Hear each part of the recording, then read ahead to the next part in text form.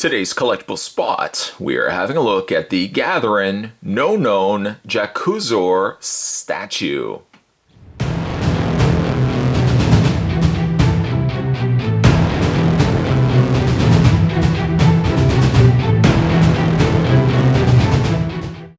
The pronunciation is somewhat to be debated.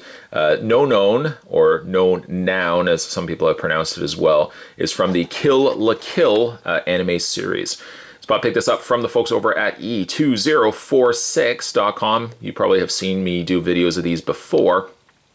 E2046 sells a lot of anime statues, and one of the categories that they have is the Gathering. Essentially what that is, the Gathering are versions of the statues that are pre-painted. One of the apprehensions I have of even really getting into the realm of collecting statues are the ones that I have to paint myself. Spot has zero abilities at painting statues. So luckily the folks over at E2046 have the Gathering, and the Gathering do the painting for you.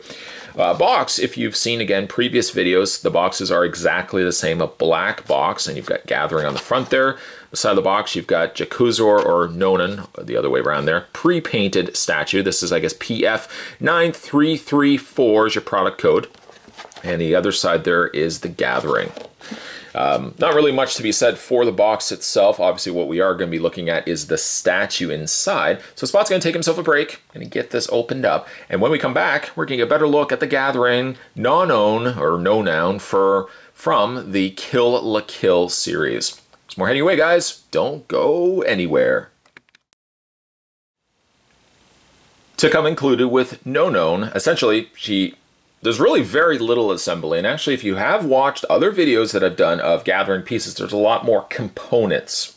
Nonon, on the other hand, only really comes with the display stand, the statue, and like an assembly guide. But the assembly guide is so straightforward. I mean, again, you only have two components. Component one is the statue, component two is the base. And there's the image there of what the statue will look like. So we can just put that to the side. Based from that assembly instructions, we can take the peg on the underside of Nonon's leg, and we just want to attach it. There's a little hole right there, and we're going to just slide that into place just like that. Just kind of wiggle that in place until she has a proper footing, and there you have the completed statue. Just in case you're wondering, there's nothing on the underside. There's no rubber feet or anything like that, but ideally, if you're going to not be moving the statue around, you don't really have to worry that it's going to be scraping anything. All right, so let's have a look at this spectacular looking piece. Again, this comes to us from the Gathering, so the Gathering would have gone and painted this for you. And I gotta say, like, the job that they did is not something I could have done myself. Coloring on Nonon, I mean, there's really not much in the way of coloring. Primarily, she is a pale looking character. And then she's got the pink hair. The majority of her outfit is just primarily black.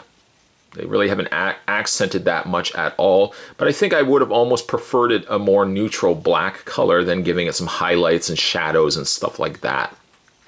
I'm sure I don't have to stress the fact that the statue may not be to everybody's liking, and certainly younger collectors, younger viewers out there may not feel that this is a suitable, so to speak, collectible. But again, like, this is more geared towards the more adult anime collectors on the market.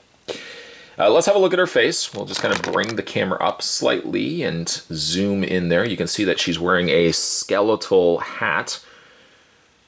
A little bit of that white from the skull really does add to the overall impressions of the character. I think her face is quite pretty. The pink color that they've given her as well, and hopefully you can see it.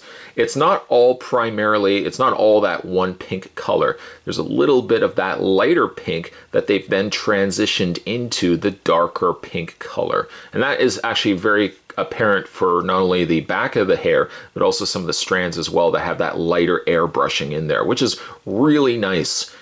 The face, again, very pretty. She's got the pink eyes. And this is not something that I could really accomplish, is the painting of the eyes, where you've got that little bit of reflection The darker areas of the iris as well has been painted in there, and a very bold outline of the eyebrows and eyelash areas really accent this statue quite a bit.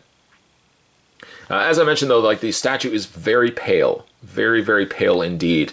And luckily, at least they haven't reverted to simply just painting it or just like leaving a lot of the areas as very pale as it is. They have gone in and they've airbrushed areas around the creased areas of the elbows, the areas where the torso would have twisted, and they've also airbrushed areas around the abdomen section there as well.